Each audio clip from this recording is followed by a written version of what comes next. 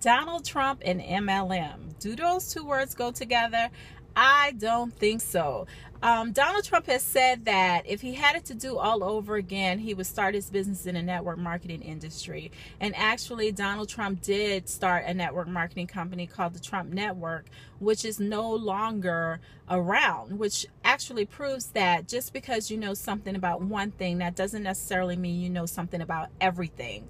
So what I want to encourage you to do is, one, seek out those that have had success in the network marketing industry, because success does leave clues, and you can find a lot of those clues, secondly, at the Network Marketing Training Center. So click below this video, the link below this video down there, yeah, right, and definitely head on over to the Network Marketing Training Center. At that site, I will give you tips, tools, and tricks that you can use to generate a lot of success in the industry.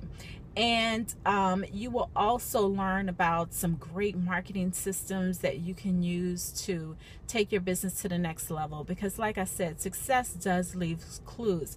And there have been a lot of really successful people that have come through this marketing system that I'm so excited to tell you all about. And you will find that you will be able to have a ton of success in a way that you've never had it before.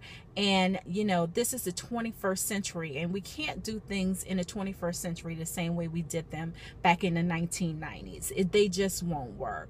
So now is the time to do something different. I've been often told that if you want something different, you have to do something different. So this is the time that I want to encourage you to do something different, and head on over to the Network Marketing Training Center and find out all of the new things that you can do today, right now, to be a success in this industry. So this is Toni Coleman Brown with the Network Marketing Training Center signing off. Take care. Don't forget to subscribe, and I will see you on the next video. Take care, guys.